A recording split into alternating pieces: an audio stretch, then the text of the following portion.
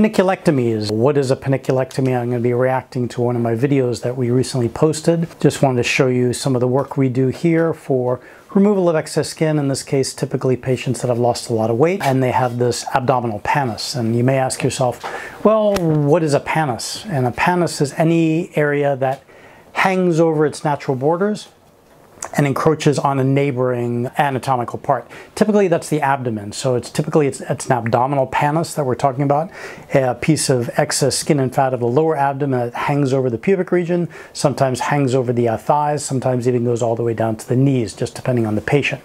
But technically a pannus can occur anywhere else in the body. It can occur on the chest, it can occur in the arms, it can occur on the face, the neck, but usually when we're talking about a pannus, it's the abdominal pannus. So this is an abdominal pannus, before and after. That's his belly button, and there's the before. We're going to send you to the emergency room, and the emergency room doctor said put a warm compress on it, gave me an antibiotic, and so it's grown to the size where it started crossing to the left. So you can see it's past his knees. So for me, what I would suggest we do... Pretty large, huh? ...is eliminate the problem. We'll do the incision, we'll take that off. It's just going to kind of come in here and take care of this problem. And that's a panniculectomy, not necessarily a tummy tuck. Excited, nervous, anxious, a whole array of emotions. Today's the day, thank God. So I think this will be very beneficial for you. We'll get rid of a lot of this excess skin and fat. Now the backstory on this guy is he had seen many doctors, like probably about a dozen doctors, and they said, oh, it's too complicated a surgery. His insurance actually denied the surgery a couple of times. They said that it would be too much blood loss. They said it's a tumor, we don't know how to resect it. They said lose more weight. So all these excuses, and when I saw him, I'm like, you need a panniculectomy. And we got it scheduled, and we probably scheduled it within about 3 or 4 weeks of initially seeing him. This hindrance in front of you. So this is him before the surgery. And just things you take that we take for granted that people without a pannus we take for granted. And by getting rid of this, I think we'll be much, much better off.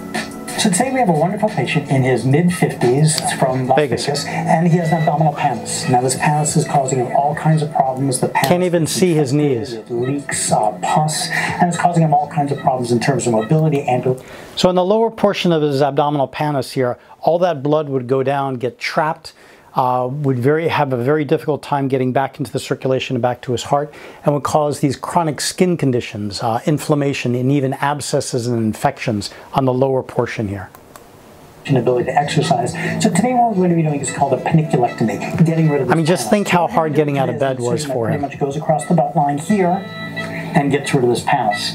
We're not going to really be messing with the belly button. We're not going to be reconstructing the anterior abdominal wall with the muscle plication. We're just going to be getting rid of the pannus. And hopefully that will relieve him a lot of his symptoms in terms of the infection inside the pannus, a lot of the problems with the ambulation, back pain, and you can imagine the rest. So it's going to be operating. I'm going to show you how we do a panniculectomy.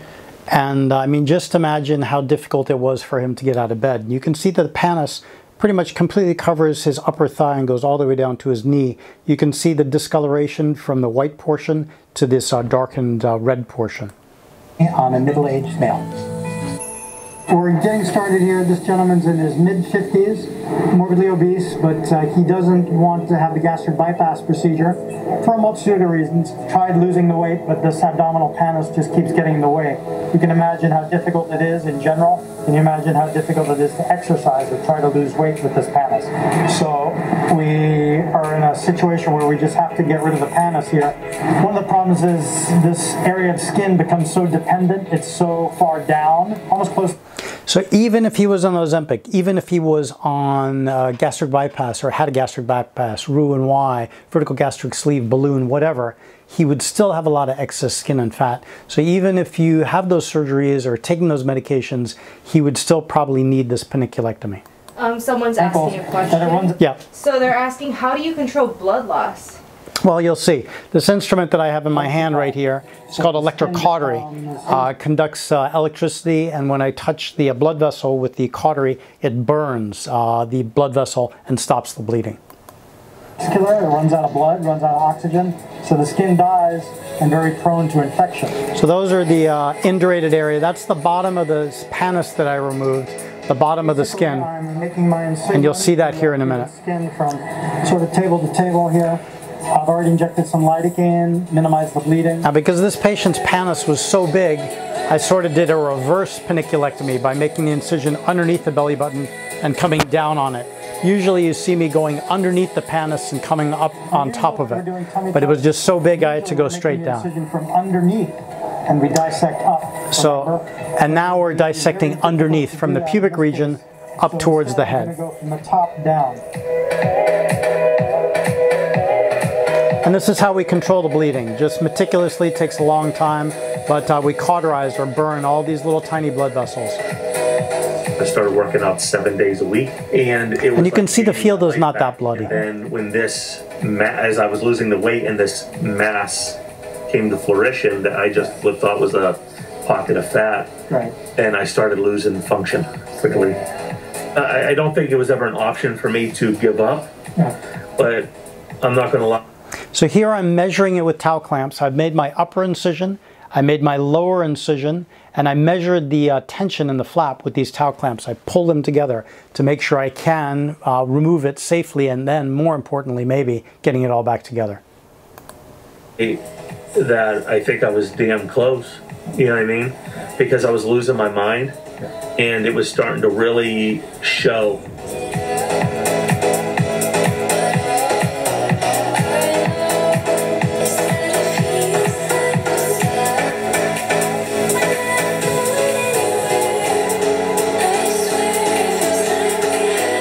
Now, I'd use my towel clamps to measure what I could put back together, and now I'm just easily putting them back together. It's temporary, and then I'm going to place a whole bunch of sutures, deep, middle, superficial.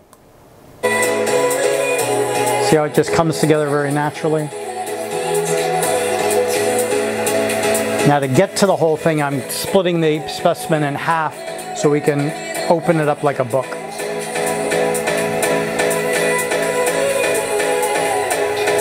Getting it a little bit more sterile with some more betadine there. Now I'm taking out the right side of the pannus. I took out the left side. And basically I've used my towel clamps here and there to reapproximate it. I'm sure I can get this out. And then I cut the specimen. And for orientation, his head's up there. Now we're lifting up the pannus, coming underneath the thing. I'm coming underneath the flap here. We've already made our upper incision, mapped out. So pubic region is here, legs are legs. But just to be safe with this kind of pannus, pretty large, huh? The top-down method.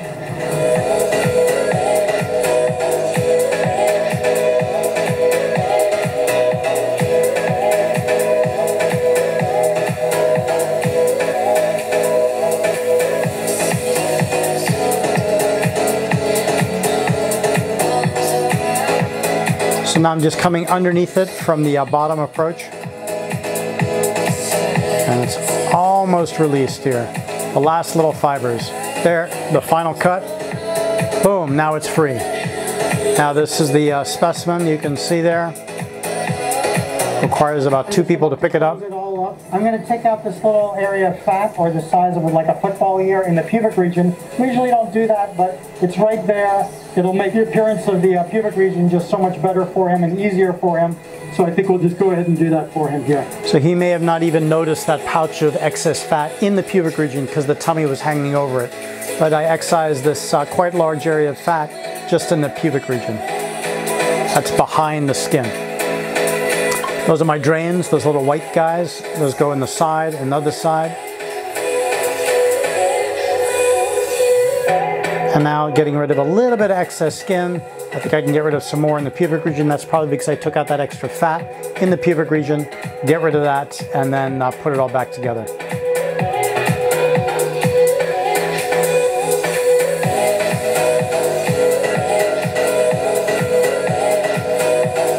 There we go. And before, and then ta-da, afterwards. There's his belly button down to the pubic region, hip to hip. and his head's over here. From the front side, feet are down. Dissect down to the back of the flap, and then come underneath it and cut it from the underside. So there's his profile. The pubic region up and reduced it and got rid of that extremely large pannus that was hanging down to here. It's on the back table now. This is all the induration, the tummy, skin. And that's the specimen on the back side. You can see it's we cut into it. you can see it's discolored because of the blood flow going into that area, getting trapped, staining the skin, causing these chronic infections, and actually the color of the skin changes. This blood that was in the flap, trapped in the flap. And we'll try to get. And again, this is on the back table. This is not part of the patient anymore, and we're just showing you the what the pannus looks like in the skin. Complaining of these ulcers. So you can see all this white out here. You can see all this white in here. The white is not normal. Solid scar tissue. The white is scar tissue due to chronic inflammation and blood flow problems. So it makes all this scar tissue so the tummy doesn't touch the floor. So it makes all this really thick scar tissue to hold itself up. And all this is just solid scar tissue. So we have about 72 pounds here. So 72 pounds. Imagine losing 72 pounds in about 6 hours. So we're just going to get 12 pounds an hour. Before, after. So all that excess skin and fat way below his knees now gone. He can see his knees, he can see his thighs. We had a patient yesterday that I consulted with. She had a panniculectomy, and she's like, yeah, it's great, but my thighs, what about my thighs? He couldn't even see his thighs before, and now he can see his thighs, and maybe now the thighs bother him because now he can see it. So, you know, got one thing at a time. And then pause it there, Dr. Katzen. Okay. So this part you haven't seen before, but this is actually him doing some testimonials. Okay. All right. Watch it, let us listen to it, and react to it in between. Okay, so sounds good. So this is the patient testimonials. When you're ready, just stand up, okay? 16 hours after surgery. So these are some of my wonderful nurses at the recovery center and my physician assistant. Feel different, huh? Feels different, huh? Oh, I'm used to being pulled forward, Yeah, right? So, exactly. yeah, it feels weird. So again, he had 72 pounds dragging him forward. Now he has to get, yes. Like, I kid you not, I'm so used to stuff hitting my knees that my legs want to go, they want to shoot. You know what I mean? Pushing all that 72 pounds. But So he has to relearn how to walk here. I'm not used to having nothing there. Yeah, wow, this is great. I do some break dancing before. Yeah. He said he wants to break I'm dance. so excited for you. Not More yet. shorts again. Yeah. More shorts because it was hanging out the bottom of my shorts below me. Cool. Feel great. You guys have been awesome. Just very informative for the whole process, and just Feeling great. amazed that this is just gone. The pain before the surgery was at least a 7, with bouts of 10, almost like a burning cigarette feeling on every abscess, and just shooting pains through the day. And since it's been removed, maybe 3, 4 maybe. So that's why even the pain levels, like I'm hurting, but compared to where I was, this is a walk on the beach, like literally. Just a So that's interesting. Before pre-op, he was having a lot of pain. After the surgery, he has some pain, but it's much less. So you'd think these kinds of surgeries would cause more pain, but actually surgeries like this, the panniculectomy, breast reductions, things like that, actually reduce a lot of the pain. Even immediately post-op, the day after surgery. Without having that pressure and everything, it's just all these different symptoms that were adding to that pain discomfort level of a 7. Just, yeah, this pain I'm feeling now is no more than I did too much yard work or something, or you know, strained myself at the gym or something like that. But so we get a lot of comments on our videos. Oh, the pain must be intense. Oh, it must be terrible. Blah blah blah. I can't imagine the exquisite pain. This patient from this very large surgery relates it to doing too much yard work. His words. And this was only 16 hours after surgery. And this is only 16 hours after surgery. So, you know, it's painful, yes, but not extreme as you would expect. You also got some messages from fans here. Someone said, amazing, thank you, Riri. Oh, thank you. Rock said, good stuff. I wish him the best. Great, Someone thank you. else said, thank you for sharing. Sure, absolutely. And you can watch this on YouTube. It's posted. You could watch it at your leisure. It's a really cool, interesting video. Did a U-turn. I'm heading in the right direction now. Being afraid to go over someone's house to visit because I'm afraid that the abscess would break on their couch or while I was over there. And I had a mess to deal with.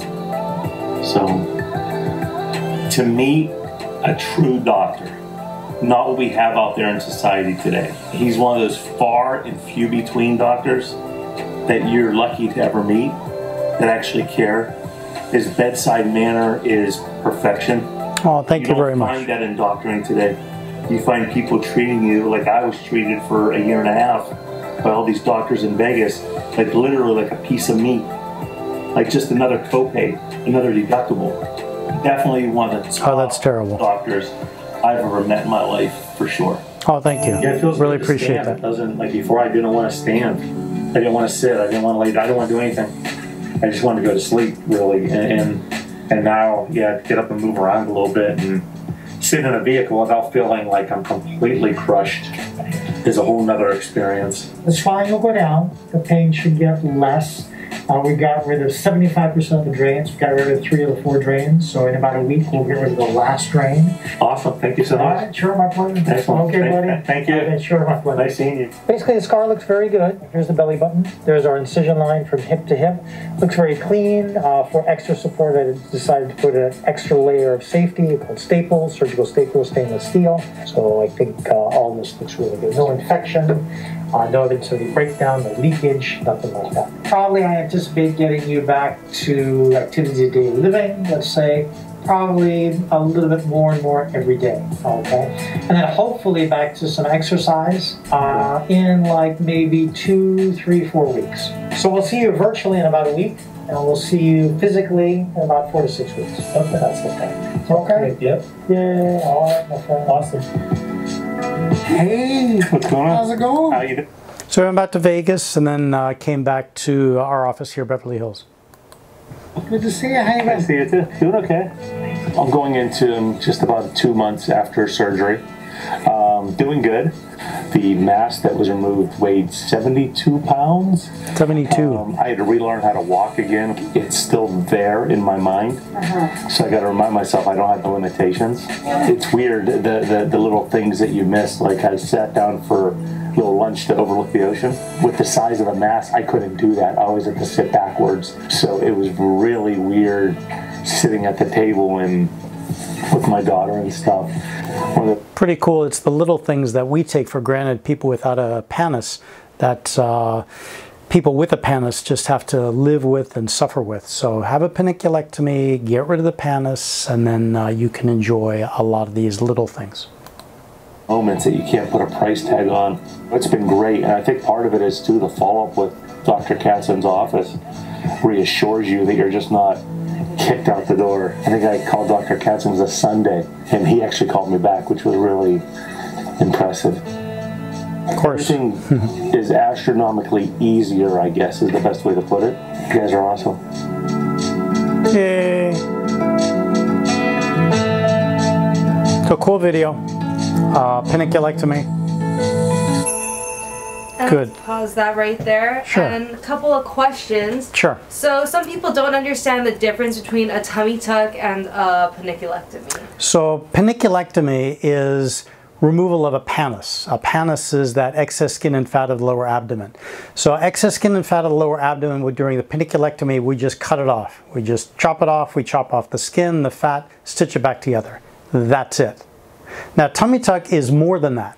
It's chopping off that skin and then dissecting up to the belly button, dissecting clear up to the sternum, the rib cage here where your heart is, dissecting out the lateral borders of the ribs. So it's dissecting out about like a good maybe 8 to 10 inches upward of that incision. Next thing we do is also we plicate the six-pack muscle. So we do muscle work. Step number 3, we unbutton the belly button, push it in, and then we pull out more skin than we would with a panniculectomy. So typically we'd get out the skin that goes all the way up to the belly button and take all that skin out.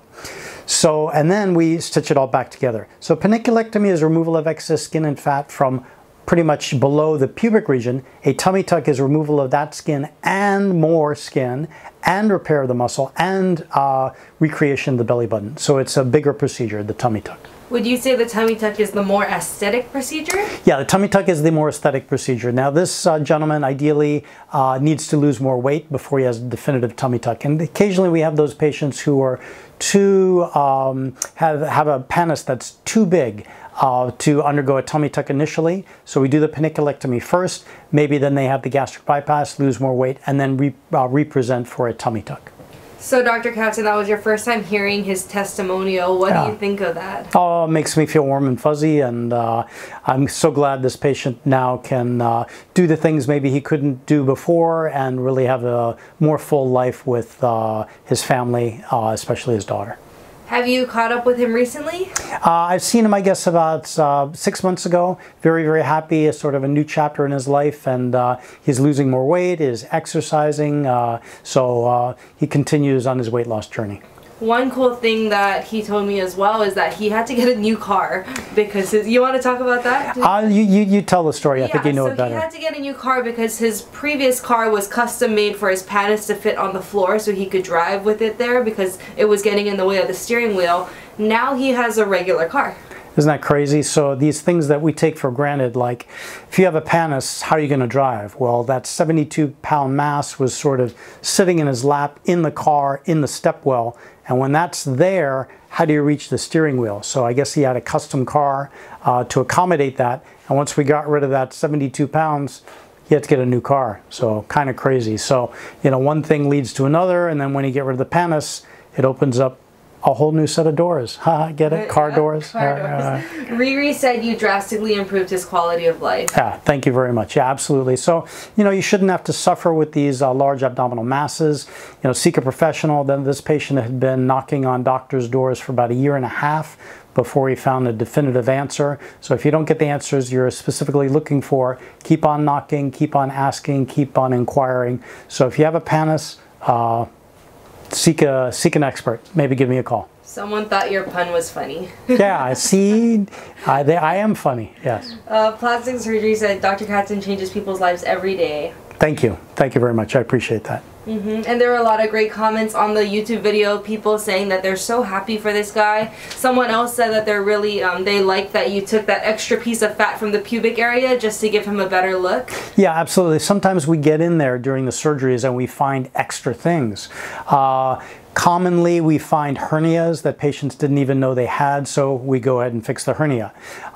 We had one patient, I did a very large body lift. He had lost something like about 400 pounds, and when we got to the pubic region, he actually had a testicular tumor that he didn't even know about. So when we get in there, we find sort of interesting things, so to speak. Those are, of course, the minority of the cases. I'd probably say less than about 5%, but nonetheless, we do find interesting things in there. And Dr. Katzen, you are able to fix these hernias. Why? Yeah, so during our training as plastic surgeons, we are trained, during my training experience, we're also trained as general surgeons. So general surgeons do a lot of things. They do a lot of, as you'd imagine, general surgery. Part of general surgery is repair of hernias. Hernias are a hole in one area that allows egress, or the transit of one other area through that hole. And sometimes on the abdominal wall, there's a hole and a little piece of fat gets lodged in there, or a little piece of small intestine gets lodged in there. And if that happens, it can twist, turn necrotic, you can get sick, and you can actually even die from hernias. So that's why we like to fix hernias. So in my training and my experience, I'm able and very comfortable fixing hernias. All right, great. In fact, when a lot of general surgeons can't fix the very large hernias, they refer to plastic surgery. So general surgery fixes the majority of the hernias, but when the hernias become too big for general surgeons to manage, then they usually refer to plastic surgeons. Why is that? Because there are a lot of planes, a lot of muscles that need to be dissected, freed up, mobilized, and then brought together and then mesh put in certain places. So that's just because of training and experience. Oh, so it crosses into the plastic surgery. Yeah. Okay. And Riri said what he said about your bedside manner was so important, and they agree that you have amazing bedside manner. Oh, thank you. I appreciate that. Thank you. Some people also say that you can't find surgeons that have amazing bedside manner and that are amazing surgeons at the same time, but they find that with you. Oh, thank you. I appreciate that. That's very, very kind. Well, thank you guys so much for joining us live today. And if you have any questions that we didn't answer, feel free to DM us on this Instagram or our main page at Dr. Katzen MD. Or if there's some videos you'd like me to present and comment on, DM us below. Alrighty. Happy Taco Tuesday. Happy Taco Tuesday. Thank you, Plastic Surgery. Thank you, PS. Bye. Bye.